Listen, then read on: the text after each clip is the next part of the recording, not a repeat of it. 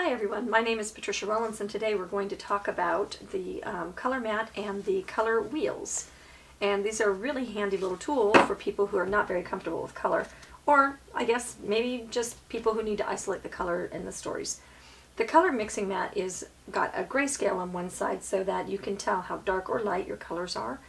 And when you're doing shading or highlighting and things like that, you want to isolate your values, like you squint your eyes at that and you say, okay, my background is like a value 1, 2, 3, 4, and then so that means maybe I want my rows to be the same value. You can use this color, the grayscale, for deciding how dark or light you want to do things. If you're going to shade something and you're starting with a value of, say, 3, then you want to do a 2-step shade. If you reach further, then you run the risk of your shading looking like it's very harsh.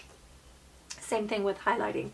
If you're up here in a 10, or some people start the opposite way and say this is a 1 and then this is 10, either way. And if you're at this extreme, then you would want to skip down 2 for your highlights. If you jumped way over here, this would be very, very, very bright. It would be like electric.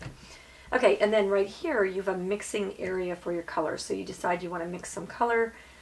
This is isolated gray. It's the middle value. So what's going to happen is you're not going to, when you're mixing your colors, you're not going to look like, if you put black on white, it's very, very extreme. But if you put black on gray, you can see it better. Same thing with white. It's not as jumpy, I guess.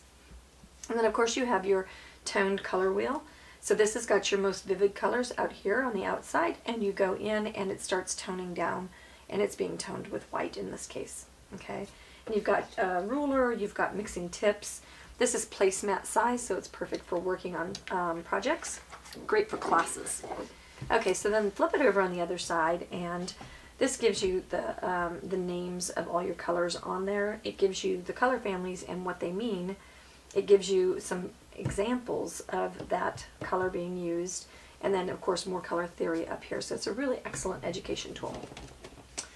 When we pair it with these little wheels, we've got wheels, and they're labeled. This one's a triad, split complementary, tetrad. They kind of look like nuclear waste symbols here.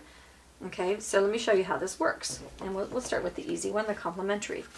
Complementary is just like it sounds. It is the opposite on the color wheel.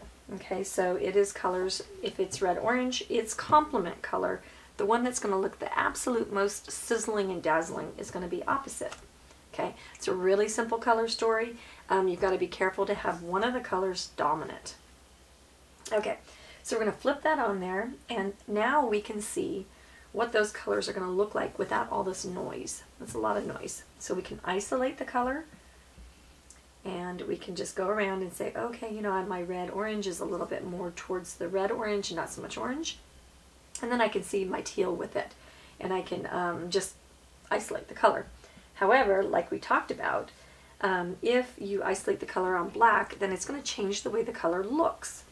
So there's a white side to this. Okay, so now the color looks completely different. Okay, and I'll do it again. So the orange, I think, in my opinion, looks very, very strong when I'm here against the black. But when I flip it to the white, my orange is now settled down. So if you've got a very light tone situation, your orange isn't going to pop as much as it will against the black. Okay, so that's why you want the two sides. It's a spontaneous contrast, simultaneous contrast is what that's called. Okay, since the complementary as well is you skip one space on the color wheel and then you go opposite for the complements. So I might use like some orange flowers and red flowers and have my leaves be more in a blue-green type situation. And then I can see what it would look like if I went over here to the violet and the purple, and then my leaves would be a yellow-green.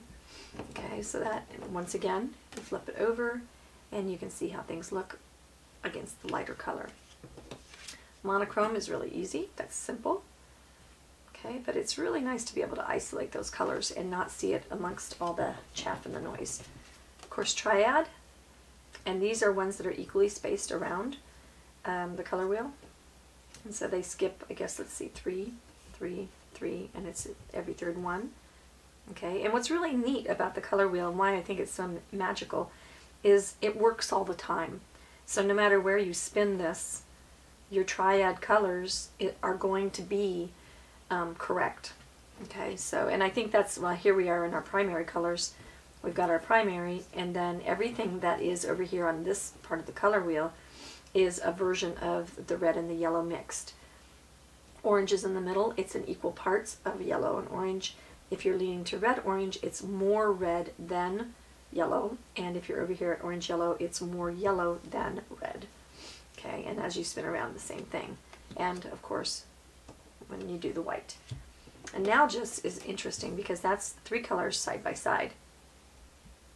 Okay, so we've got our, you know, our very, very hot red-violet family, and you can bring it around and make it be more orange.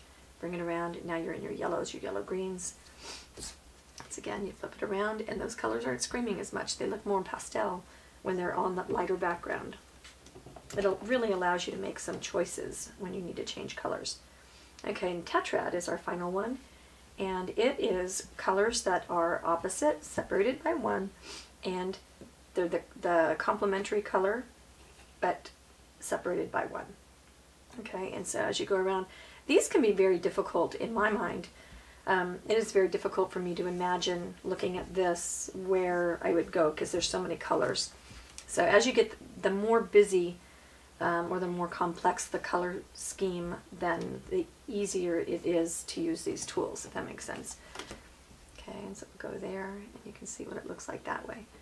Okay, super easy set of cards. It would work with just about any color wheel that had that amount of things, but it works perfectly with this because, of course, we designed it for this. I hope you enjoy the tools.